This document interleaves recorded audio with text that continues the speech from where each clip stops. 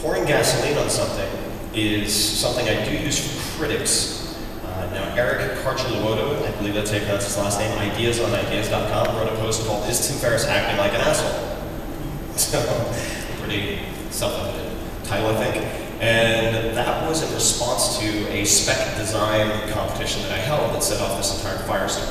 I don't agree with all of his points, but he did have some well-thought-through arguments that I felt were leading to a more interesting discussion. So I actually promoted that. And it's important to highlight your critics if you're also going to starve certain critics of oxygen. Comments. So I have a very particular method of dealing with comments. I have a lot of comments on my blog, averaging anywhere between 150 and 200 comments on each blog post. Some of them you can see here, this is actually old, but some of the posts have 2,000, 3,000 comments.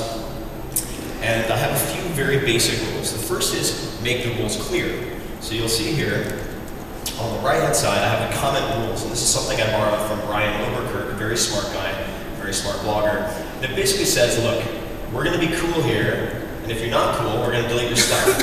And I'll leave it up to you to understand what cool means, but don't attack each other. If you're going to use profanity, at least make it amusing. And that's it. Use common sense.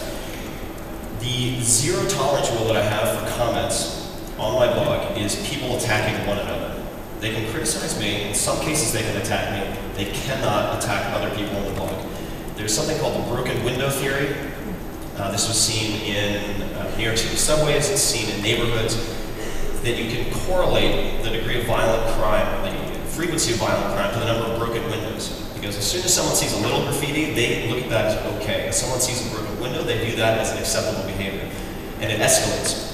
So you don't want to let that trend start on your blog. And I view it as my living room.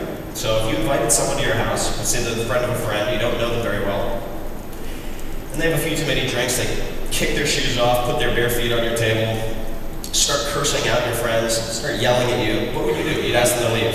Very simple. You'd ask them to leave, and if they didn't, you grab them by the ear and you yank them up off the chair and you throw them outside. That's the general approach that I have on my blog.